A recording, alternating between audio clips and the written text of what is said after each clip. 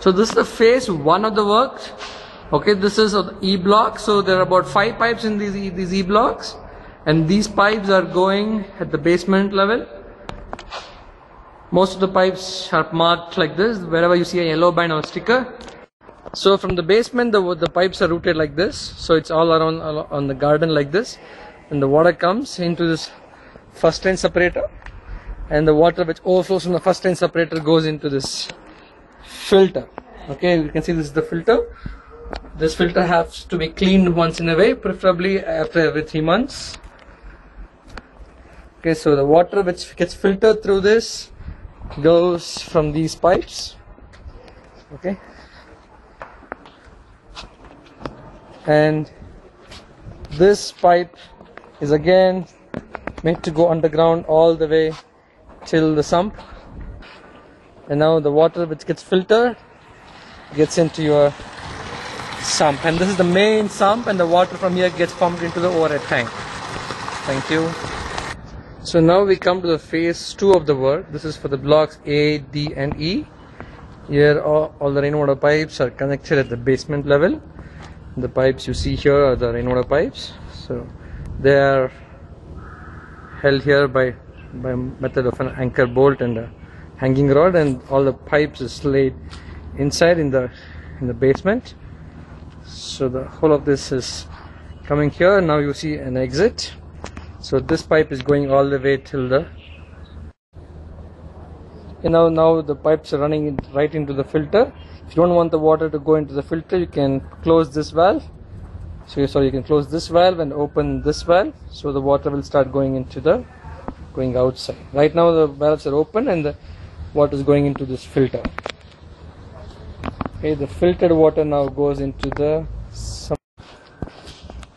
Now the filtered water is coming out through this pipe and it's going all the way till the sump. Let's walk through till that.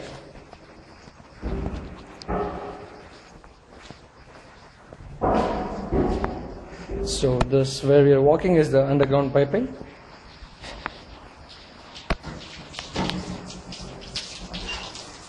It goes all the way till the sump.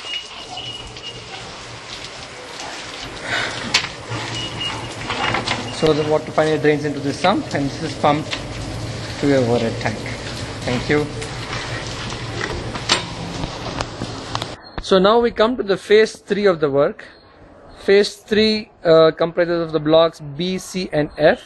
So all the rooftop water and some of the penthouse water comes through the rainwater pipes. Most of the rainwater pipes have got this yellow color band. So yellow color band means there's the rainwater pipe. So these are the rainwater pipes from where the water is draining.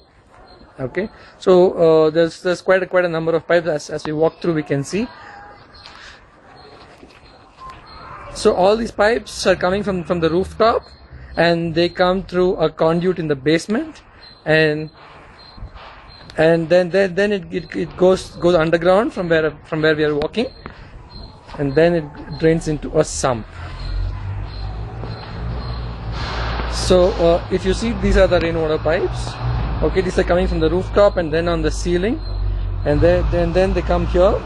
Okay, and underground it's laid and it joins a conduit here, and all these things goes in and drains into a underground sump. So we have a series of pipes here. As you see, if you write, all of these are rainwater pipes. These are all coming from the top, from the rooftop, and this goes into the main water sump. So now we continue. These are a series of pipes now. Okay, you can see them. So there are a lot of pipes like these are draining. Okay. So you see these yellow bands means that's the rainwater pipe.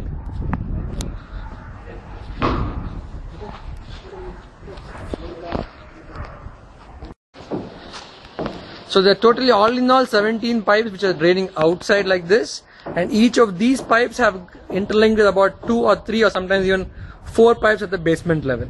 So all of these pipes coming from all of these BCF blocks are coming from these pipes, and it is going underground.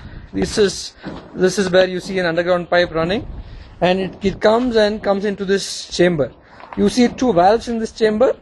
Right now the valves are closed, so this means the water is actually draining outside. So this is the position where you have to keep it when you have to clean your roof or when you don't want the water to go into the sump. When you want the water to go into the sump, you have to open the valves. It is as shown now. Open. So now the exit pipes are closed and the inlet pipes are opened.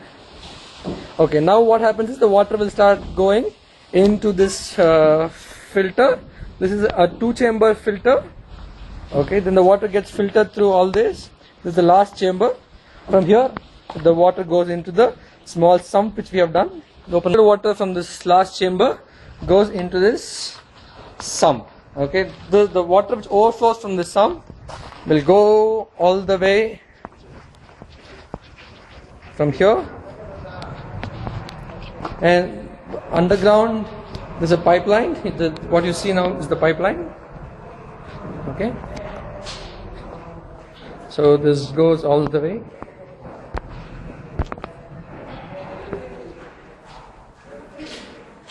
And this goes underground from here.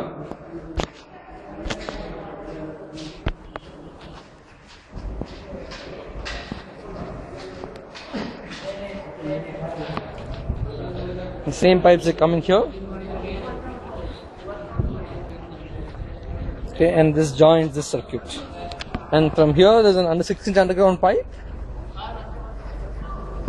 which drains into this sump.